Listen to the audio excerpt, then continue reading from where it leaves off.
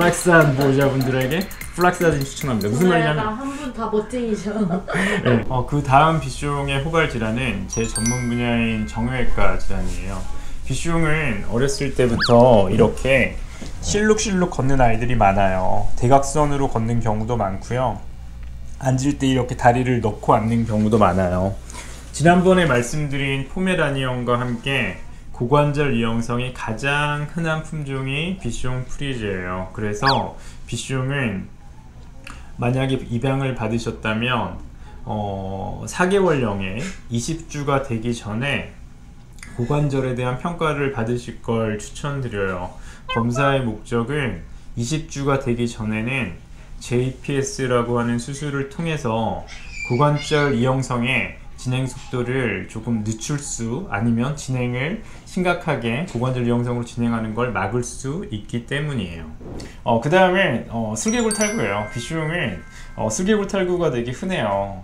슬개골탈구라고 하는 거는 뒷다리 전체 정렬이 이렇게 틀어진 거거든요. 엉덩이가 빠졌다라고 하는 거는, 엉덩이가 이상하게 태어난 거는 슬개골탈구의 원인이 돼요. 왜냐면 엉덩이가 빠지면 그 결과로 주변 조직들이 연결 조직들이 옆으로 이렇게 틀어질 거 아니에요. 그 결과 슬개골탈구가 빠질 수가 있고요. 다른 여러 가지 형태학적인 이유들로 인해서 고관절 이형성, 슬개골탈구 모두 비숑에게 굉장히 흔해요. 그래서 비숑은 5에서 10개월령에 슬개골탈구에 대한 검사도 하셔야 되고요. 필요할 경우에 성장기라고 하더라도 심한 경우는 수술을 하는 게 맞거든요. 여러 번 수술을 하더라도. 그래서 어렸을 때부터 비숑은 슬개골탈구에 대해서 정확한 진단을 받으시고 그 등급과 그 뼈의 모양, 형태, 고관절 이형성 등의 동반된 질환 유무에 따른 맞춤 운동 처방을 받으실 걸 추천드려요. 고관절 이형성증도 있고 슬개골탈구도 호발하는데 증상이 없는 비숑이 많죠. 이렇게 실룩되면서 옆으로 약간 틀어지면서 지내다가 평균수술나이는 7, 8살인데 우리나라 비숑에서는 뭐 3, 4살에 오는 경우도 되게 많은데요. 십자인대 단열이 돼서 오는 경우들이 되게 많아요. 그래서 제가 TPLO라고 하는 십자인대 수술을 했던 품종 중에서 가장 많았던 품종 중에 하나가 분명히 비숑인데요. 그렇다 보니 비숑은 십자인대 단열에 대해서도 조기 진단, 적절한 관리, 처치, 치료가 필요한데요. 그래서 비숑에서는 엉덩이 질환, 무릎 질환, 슬개골탈구, 십자인대, 고관절 이형성 이런 게 흔해서 어떤 아이는 고관절 이형성이 심한 비숑, 어떤 아이는 십자인대만 있는 비숑, 어떤 아이는 슬개골탈구만 있는 비숑, 물론 이런 경우도 있어서요. 아이들 상태에 따라 다르잖아요.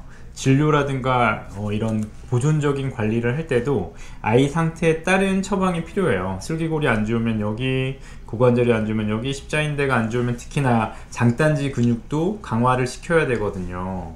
뒤쪽에 있는 종아리 근육이요.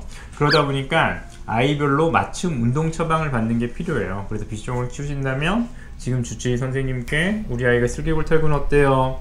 고관절 이형성은 어느 정도인가요? 십자인대는 어떻죠? 그럼 거기에 따른 운동 처방을 받으셔서 적절한 운동을 하는 게 중요해요. 비숑 캔넬 클럽이 있죠. 외국에서는. 그곳에서 권장하는 비숑의 운동량은 하루에 30분이에요. 비숑은 뭐 사역견, 막 썰매 끌던 아이, 뭐 사냥하던 아이, 뭐 이런 아이들이 아니에요. 비숑은 어떤 아이들일까요? 그러면 어떻게 진화되어 온 아이들일까요? 비숑은 굉장히 엘레강스하지 않나요? 네, 비숑을 그냥 귀족들이 껴안고 이렇게 놀던 아이들이에요. 그 비숑은 밖에서 자랐을까요? 집안에서 자랐을까요? 집안에서 자랐어요. 얘네는 집안에서 자라고 운동량도 많지 않고 어떤 비숑이 살아남았을까요?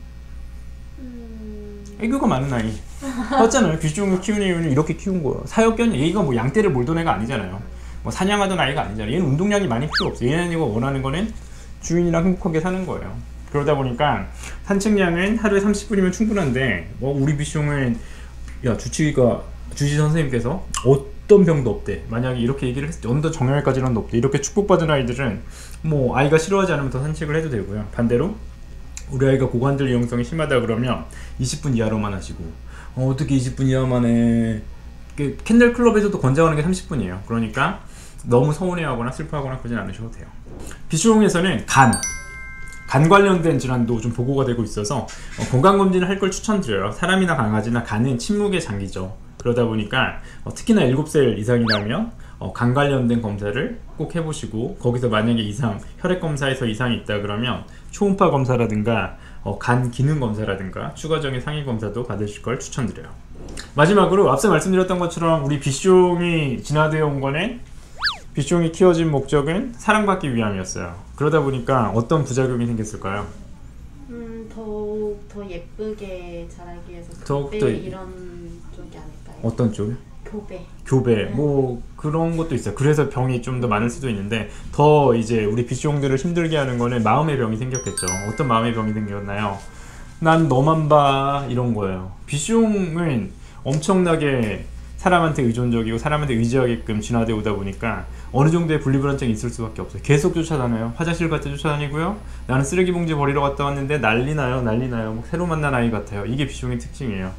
그런데 이게 비숑의 건강에는 도움이 되지 않겠죠. 왜냐하면 항상 심장이 빨리 뛰고 항상 문 앞에서 보호자분을 기다리고 항상 주변에 누구는 안 오나 베란다에서 경기하고 귀를 쫑긋하는 이런 아이들은 피곤하고 뭐 온몸이 모든 장기들이 노화가 빠르게 진행될 수 있으니까요. 비숑한테 필요한 거는 하루에 2번 무시하는 거예요. 외출해서 들어오셨을 때 항상 아이와 극적으로 만나는 건 좋은데요. 가끔씩은 그냥 무시하시고 방으로 쑥 들어가기. 아이가 한숨을 훅 쉬고 아이가 삐지고 눈물을 흘려도 그냥 무시하기 참기. 거실에 있는데 안아줘 이렇게 했을 때 무시하기 참기. 이거를 하루에 한두 번만 해도 충분하거든요. 항상 무시하는 게 아니고요. 항상 이뻐하고 칭찬하고 사랑하는데 가끔씩은 아이에게 무시하는 것도 필요하다. 또한 밥을 줄 때 드세요, 먹어요가 아니라 앉아, 기다려, 손, 먹자, 칭찬 이런 것들을 하고 밥을 주시는 것도 약간의 비숑의 과도한 의존, 애착 이런 걸 낮추는데 도움이 될 수 있어요. 사람이 행복해야지 애기도 행복하다. 맞아, 맞는 것 같아. 맞는 것 같아요. 우리 강아지 장수하는 얘기도 나왔잖아요. 사람이 행복해야지 강아지 행복하다. 그러니까 비숑 분리불안증을 얘네가 원래 그렇게 진화돼 왔어요. 사냥하던 애가 아니라니까. 그렇게 만들어 놓고 너 분리불안증 안 되라고 하는 것도 웃긴 거야. 그러니까 별이를 뿌리 뽑으려고 하지 않는 것처럼 사랑하는 여러분들의 비숑 프리저의 분리불안증도 뭐 굳이 치료해야 돼?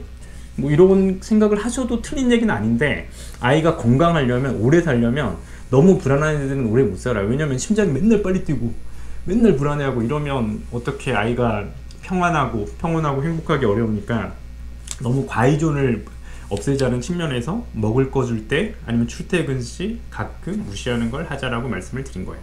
오늘은 비숑 프리저의 질환에 대해서 알아봤어요. 도움이 되셨나요? 도움이 되셨다면 구독, 좋아요, 댓글 공유해 주시면 좋을 것 같아요.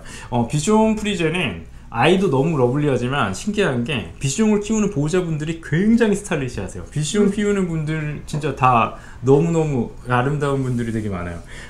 되게 플렉스한 보호자분들이 키우시는 분들께 권장하는 거는 플렉스아딘 영양제예요. 좀 됐나요? 플렉스한 보호자분들에게 플렉스아딘 추천합니다. 무슨 말이냐면 한 분 다 멋쟁이셔. 네, 그 비숑은 아까 얘기했던 것처럼 십자인대가 되게 많아요. 그래서 우리 아이 비숑인데 어떤 영양제 먹어야 될까요? 라고 한다면 관절 건강을 위해서는 플렉스아딘 1번, 두 번째는 뭐 사이노킨이나 안티놀 두 개 중에 하나 주치의 선생님하고 상의해서 먹이시면 좋을 것 같아요. 따뜻한 연말 되시고요. 행복한 성탄절 되세요. 아까 제 랩 괜찮지 않아요? 플렉스한 보호자분들이 키우는 플렉스아딘 미쳤죠. 여러분 관종 수의사가 이렇게 무서워요. 네. 점점 관종 이제 마지막 점점 관종의 말기 단계가 되고 제가 어디까지 가는지 같이 지켜봐요.